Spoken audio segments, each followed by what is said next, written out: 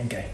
Welcome to Dr. Pete's Happy Kitchen, and tonight's special edition is Cooking with me, Forbes.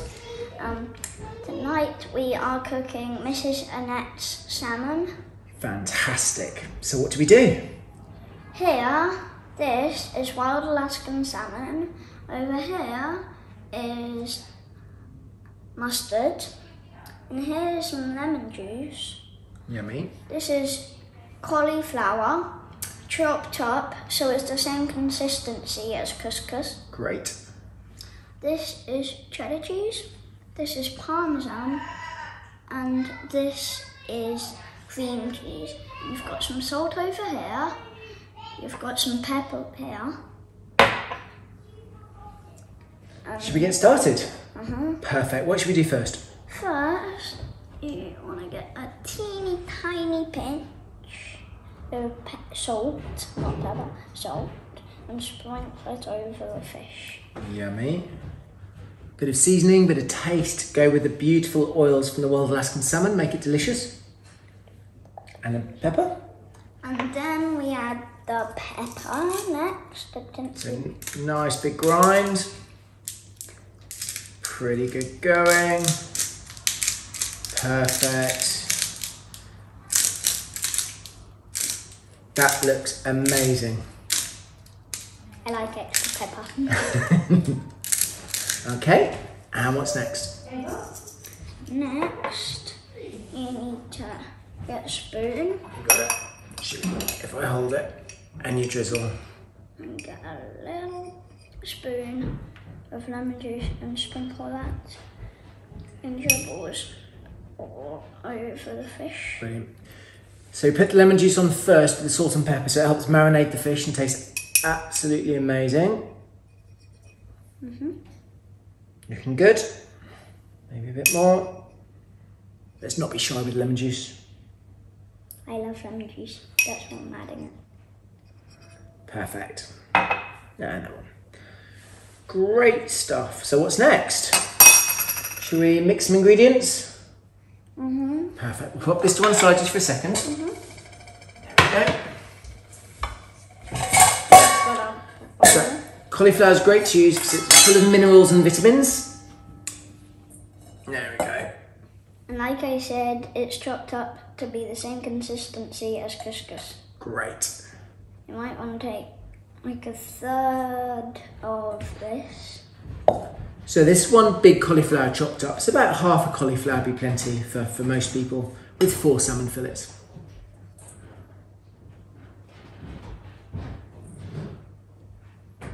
It's looking good. I'm going to put lots in, because I like cauliflower. I pretty much like everything here except mustard. We'll see how that tastes. I think that will surprise you today. Okay. Maybe. That's good. Dr. Pete's Happy Kitchen is always good. Okay, so what's this one? This is parmesan, and we are only going to add half of this. It's about 100 grams of parmesan. So we add half into the main mix, and then we'll use the rest later. I love parmesan. It's like my favourite thing. I might have some now. More on the food. Okay, and we'll save the rest of that. Now this is a little mix of some French mustard and some English mustard. The recipe normally be Dijon. Sorry for changing it, Mrs Annett, but this is what we had in the fridge. So a little mix of delicious mustard, and we're going to put in about 2 teaspoons full. That's it. So another couple of those.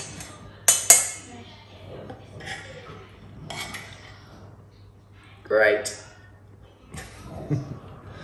This is the most fun you ever have cooking. And last bit. That's it. Okay, and what's this one? This is cheddar cheese. Great. And we're only going to add half of this as well. Put that on top of the mustard. Half, half, half, half. It's like 250 grams of cheddar cheese here, all grated up. Wahoo! Wahoo! Wahoo! Yahoo! And one last big handful. Okay, maybe not that big. Fantastic. Okay. And last but not least, what have we got here? This is cream cheese. So full fat cream cheese. Am I gonna add all of this? We are. You are. I am. Shall I hold the bowl for you? There we go. You scrape them. And then we're going to give it a really good mix up. Really mix it up. Really good mix. I would say mix it for 5 minutes. And the good thing about healthy cooking is that you get to use all these big muscles to get it all mixed up beautifully, so it's a nice, even, smooth consistency. That's perfect. Okay. And by the time we're finished, all the mustard should be mixed in fully, all the cream cheese and all the different parmesan and cheddar mixed in fully. And that looks just about done. What do you think? Looks pretty good. Happy with that? Squashing out the lumps. Okay. So what we do now is we just get our salmon fillets and we're just going to gently load the nice cheesy cream cheese and mustard mix on top of the salmon fillets. So we're just going to divide it equally between all 4. That's it. So you load it up. That's it. Perfect.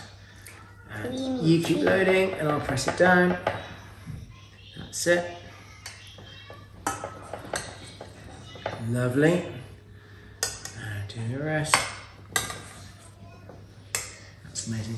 And the great thing about using cauliflower is it's paleo friendly. So there's no sort of refined processed carbohydrates in here like you would have if you were using breadcrumbs, for instance. Okay, great. Next one. It's tough.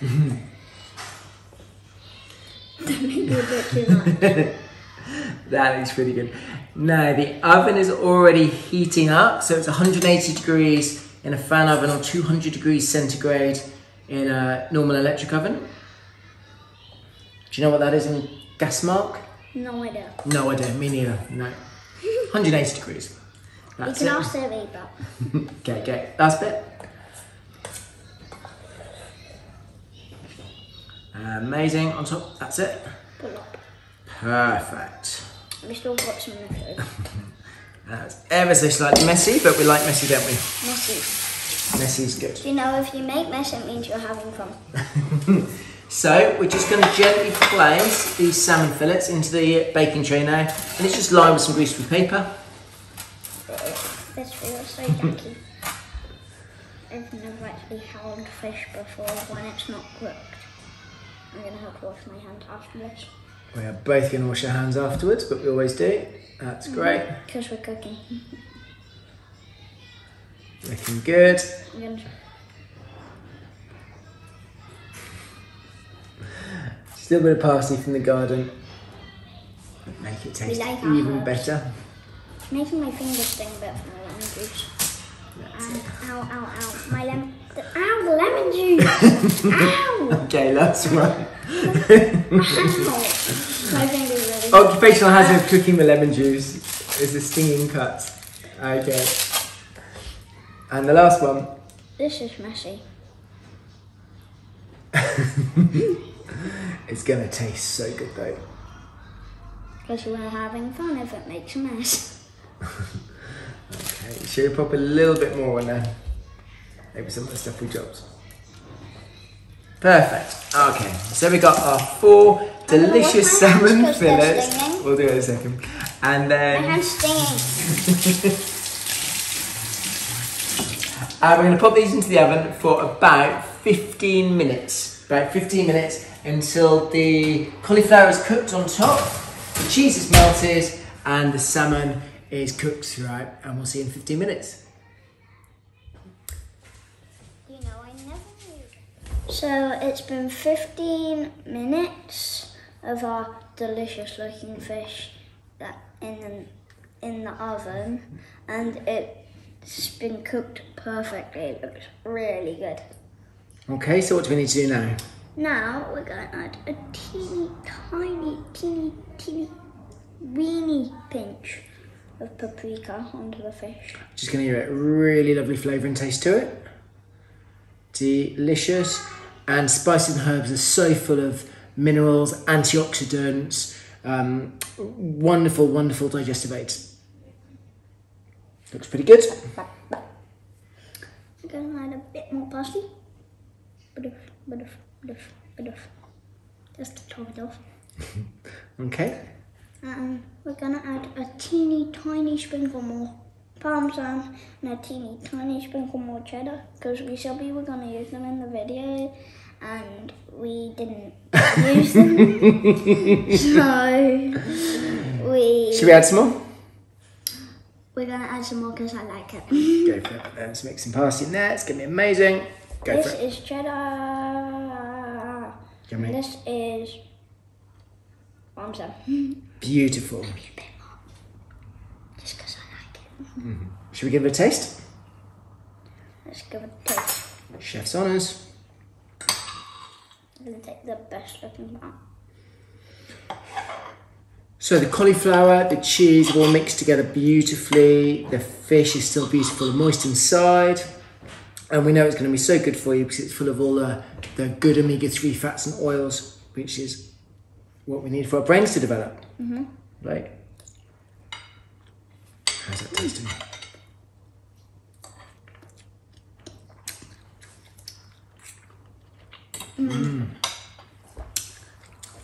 It's really good.